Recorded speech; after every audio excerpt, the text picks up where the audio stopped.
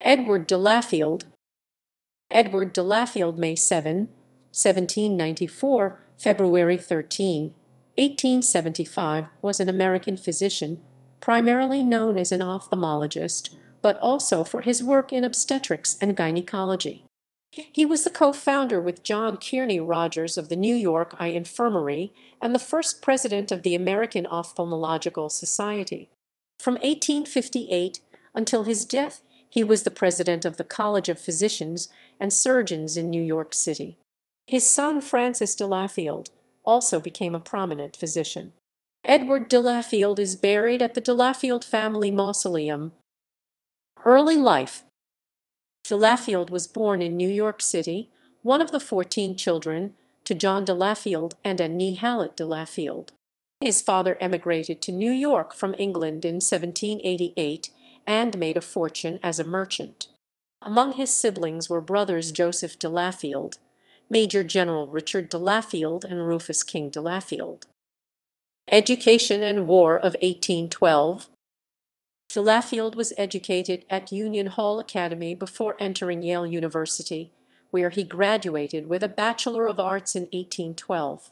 He then studied medicine at the New York College of Physicians and Surgeons while simultaneously training under a prominent New York surgeon, Samuel Barrow. His medical studies were interrupted by the War of 1812. He and his brothers Henry, William, and Joseph joined the Iron Greys, a private infantry company formed in 1814 and charged with protecting New York City from the perceived but unrealized threat of a British invasion. Delafield served as the company's surgeon and as a surgeon in the New York Company of the Sea Fencibles Battalion. Delafield graduated from the College of Physicians and Surgeons in 1816. His inaugural dissertation on tuberculosis was written under the guidance of Samuel Barrow. Later that year, he and his fellow student at the college, John Kearney Rodgers, went to London for further training.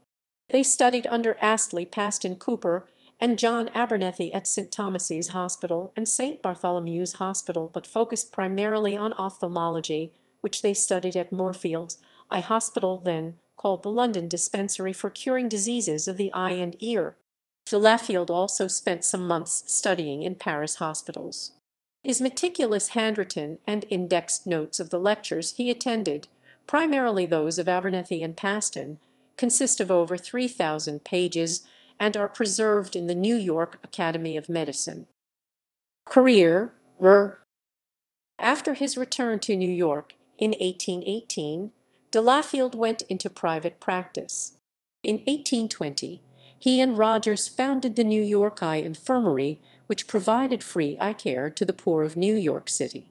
For the first 2 years, the two young doctors financed the infirmary themselves. Delafield remained the infirmary's attending surgeon until 1850 and consulting surgeon until 1870. In the early 1820s, he went into partnership with his former mentor Samuel Barrow in what was to become a large and lucrative private practice.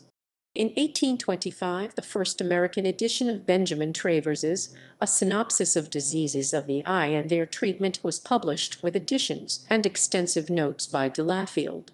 The following year, he was appointed professor of obstetrics and diseases of women and children at the College of Physicians and Surgeons. In 1834, he was also appointed attending physician to the New York Hospital.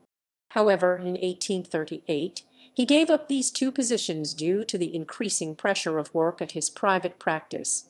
In subsequent years, Delafield went on to hold many prominent positions in the medical establishment of New York.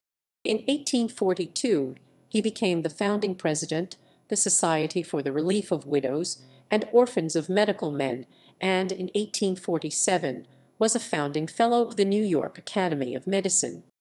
He was the first president of the medical board of the Nursery and Child's Hospital founded by his niece, Mary Ann Delafield Du Bois, in 1854 and served as its consulting physician for the rest of his life.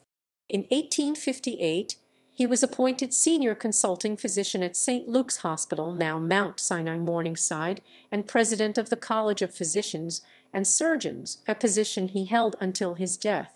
He was one of the founders of the American Ophthalmological Society, the oldest specialty medical society in the United States, and became its first president in 1864.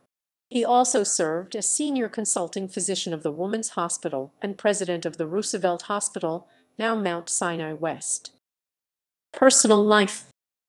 Delafield was married twice. In 1821, he married Eleanor Elizabeth Langdon Elwyn 1799–1834, the granddaughter of New Hampshire's second governor, John Langdon. Eleanor died from tuberculosis in 1834. All of the 6 children from that marriage eventually died from the same disease. His second wife was Julia Floyd 1808–1879, the granddaughter of William Floyd.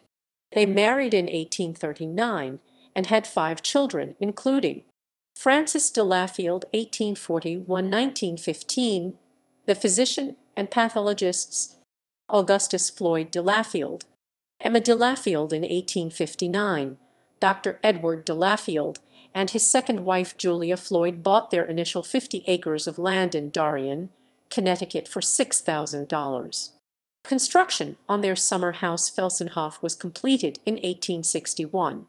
They continued to buy neighboring plots around the main house and eventually amassed 165 acres on Scott's Cove. Edward Delafield died at his home in New York City in 1875 at the age of 80. He was buried in Greenwood Cemetery with the last 2 of his surviving brothers, Joseph and Henry, following a joint funeral at Trinity Church in New York City. All 3 brothers died within 3 days of each other. Julia died in 1879 at Felsenhof, the family's summer home in Darien, Connecticut.